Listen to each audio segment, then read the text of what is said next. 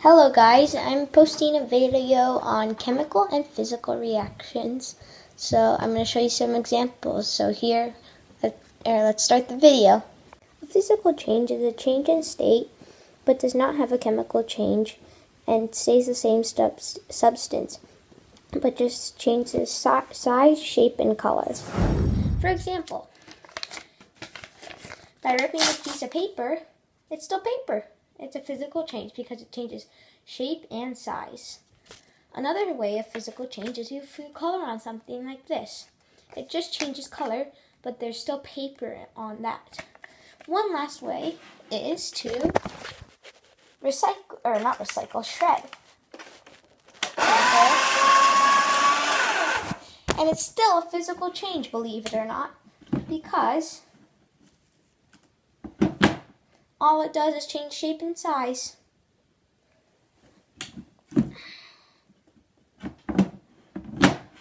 Now moving on to chemical changes. Chemical change is any change that has a new substance at the end.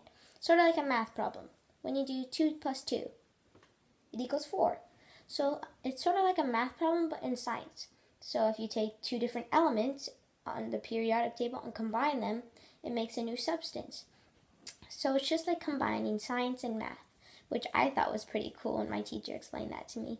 So it's like I said, taking two different substances, combining them together to make one new substance that is not the same as the other two substances. And that is the definition of a chemical change. Okay, so this is an example of a physical change. The fire at the bottom is heating up the water, and there's steam coming out, as you could see. And if you can't, there's the steam coming out. And that is a physical change because it is two different properties, which is the fire and the water, and they're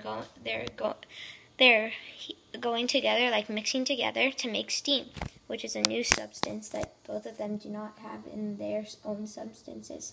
So that wraps up my video, and thank you guys so much for watching Chemical and Physical Changes.